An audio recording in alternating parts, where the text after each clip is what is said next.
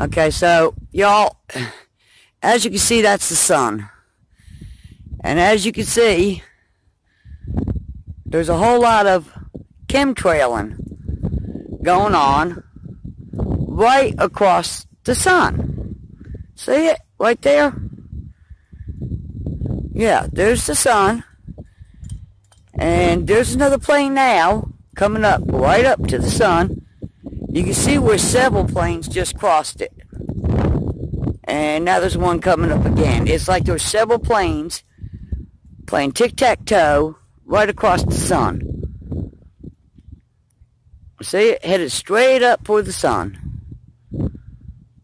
So, and you can see where the plume is that far out that there's no way that's a regular contrail. No way. Look at this. Look. It's not dissipating, but it's spreading out. Look at it. Headed straight up. And you can see how wide these trails are. And it's only right there.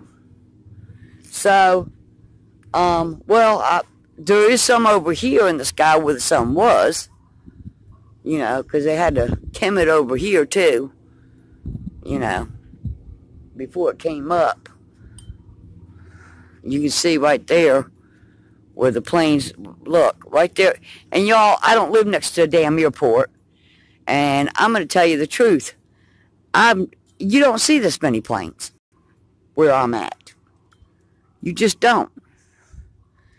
And there's another one.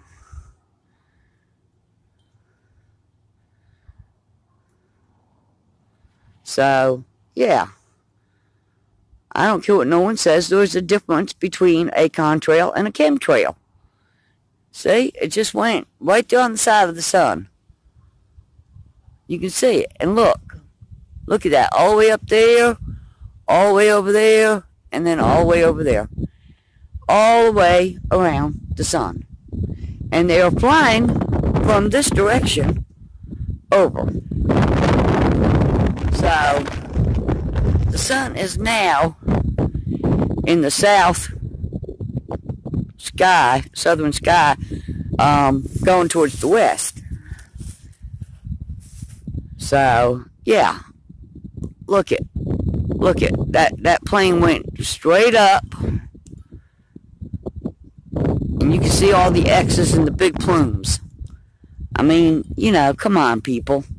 Now, if you look over here in this part of the sky, hold on, puppy's pulling me. But if you look over in this part of the sky, you're not really seeing it. I mean, you know.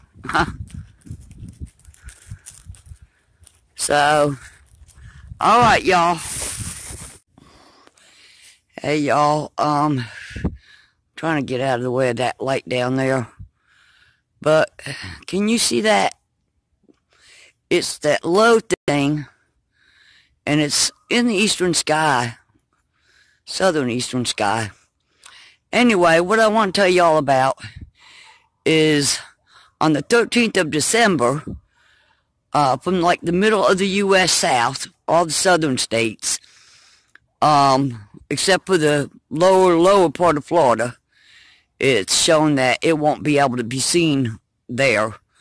Oregon's going to have clouds and rain, so, but it should be able to be seen all over the United States. But your best viewing area, should I say, is the southern half of the U.S. And this meteor shower is called Geminids because it comes from the constellation of Gemini, which is my birth sign. Anyway, it is supposed to shoot anywhere, and this is after 10 p.m. at night. It's supposed to shoot anywhere from 60 to 120 meteors per hour. So, I hear that this show's supposed to be spectacular. Fingers crossed. But I wanted to let y'all know about it. And yes, I'm shaking because it's just so cold out here. But yeah, I don't know what this thing is.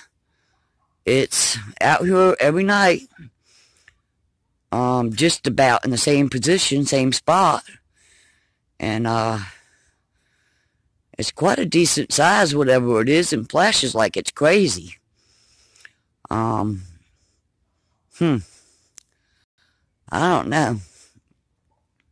Wish y'all could see it with your naked eye. It looks way more, even more spectacular than it does on video. But that's what I wanted to tell y'all.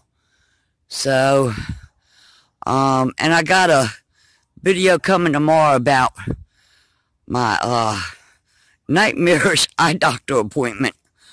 All right, y'all take care. Bye. Love yous.